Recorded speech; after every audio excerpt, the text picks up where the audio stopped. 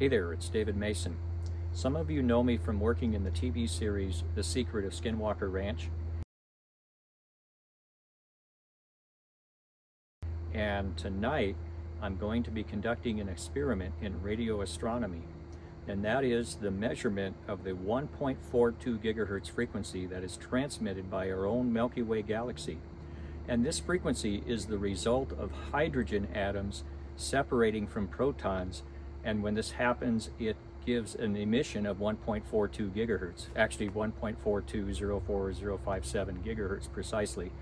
And we can measure the Doppler shift of this frequency and calculate how fast stars are moving towards the Earth and away from the Earth within our own Milky Way galaxy.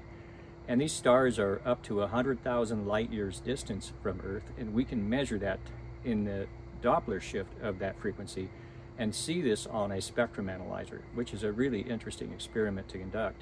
So what I have here is an antenna that I built, and then I've got my test and measurement equipment that I use in my own laboratory, and we're going to look at this frequency as it's acquired on this equipment. So it should be a fun experiment.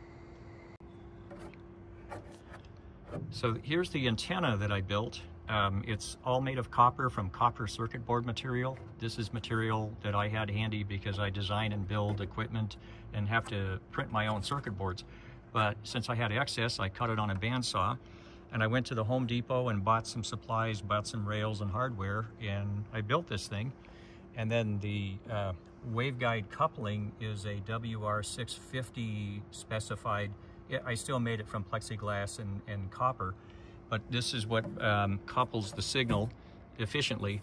This antenna is specified, I wanted to have peak performance at 1.4 gigahertz, which I did the calculations for, and this antenna has a coverage of 1.1 to 1.9 gigahertz, and it has an SWR of 1.104 at 1.42 gigahertz, which is remarkably perfect. And then this is now connected to a low noise amplifier. Now this low noise amplifier, I'm always having to do things to improve things. So I put a tantalum capacitor to decouple the power going to it.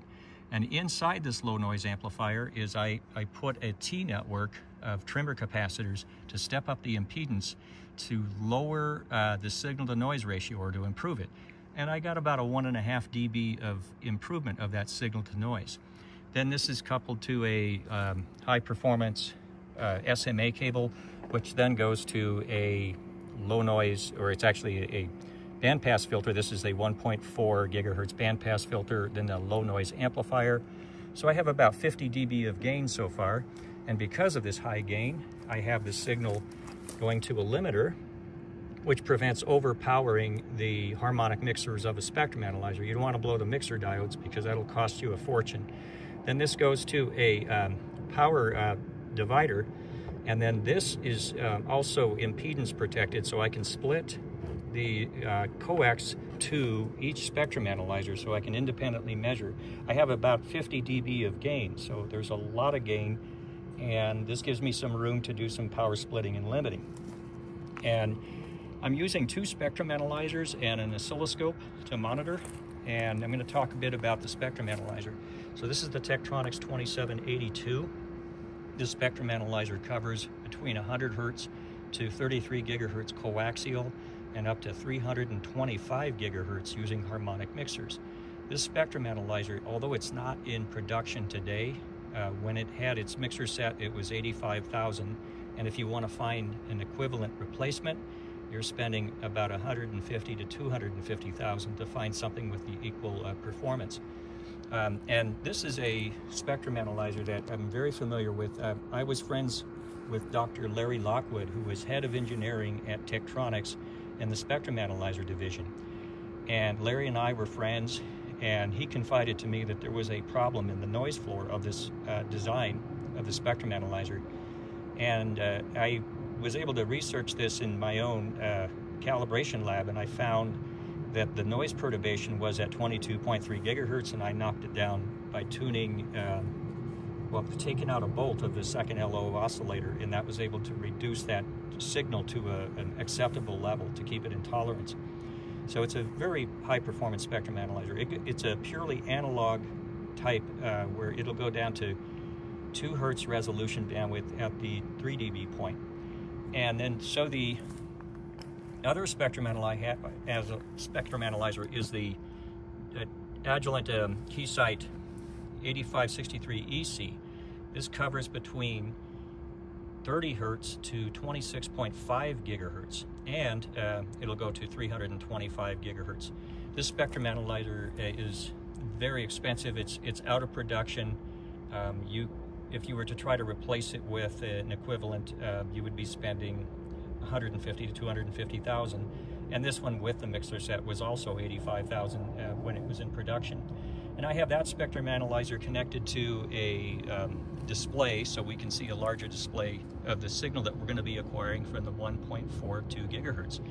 And then this is a Tektronix MDO34 high-performance oscilloscope, and I'm using that oscilloscope to monitor the analog signal coming out of the demodulated signal from the Tektronix 2782.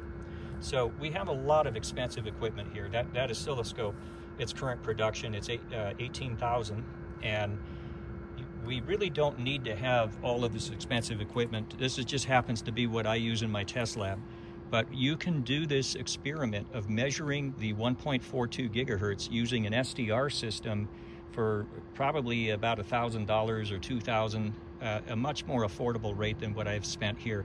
But it's just what I own and what I use, so this is what I'm using. And it's a little bit unique because most are using SDRs, and I'm demonstrating that you can measure this frequency Doppler shift from our Milky Way galaxy using swept IF spectrum analyzers. And so the system I have is extremely sensitive.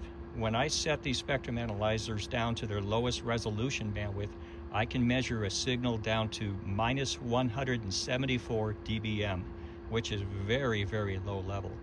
And this is what's unique about these swept IF spectrum analyzers, the extreme sensitivity. And they're also used as laboratory standards, metrology standards, and engineering standards. And I'm glad that I get to have these kinds of spectrum analyzers to do the work that I need to do. So I'm going to wait till the Milky Way comes up in the sky. We're already picking up some of it.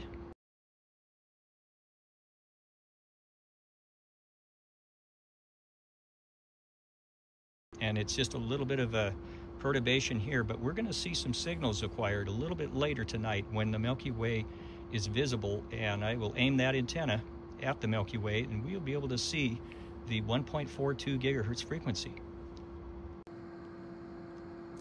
So we are getting the signal of the 1.42 gigahertz frequency from our own Milky Way galaxy. So I have the center frequency set to 1.4204057 gigahertz. And so that's the center of the screen, but you can see, I'm going to move the cursor from the center. This is center, so if all frequencies were stable and there was no motion or a galaxy or motion of the Earth, we would see a spike at that exact center frequency. But because the galaxy is rotating, the Earth is rotating around the sun, we have Doppler shift of the frequency. And then what we are seeing is the offset frequency from the 1.42 gigahertz because of the rotation. We're seeing the Doppler shift of the frequency.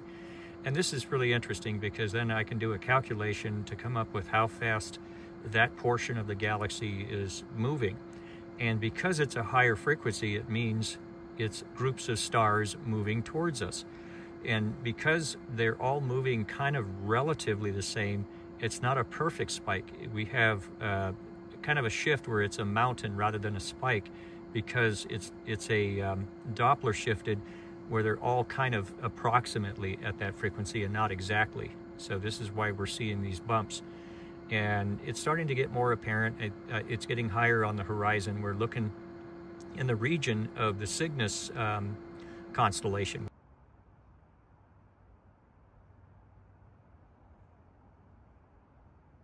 which has a great amount of the Milky Way galaxy.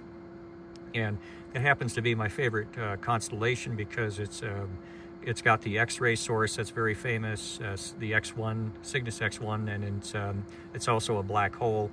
And there's a Rush song by the Canadian band Rush called Cygnus X1, a really cool band, cool song.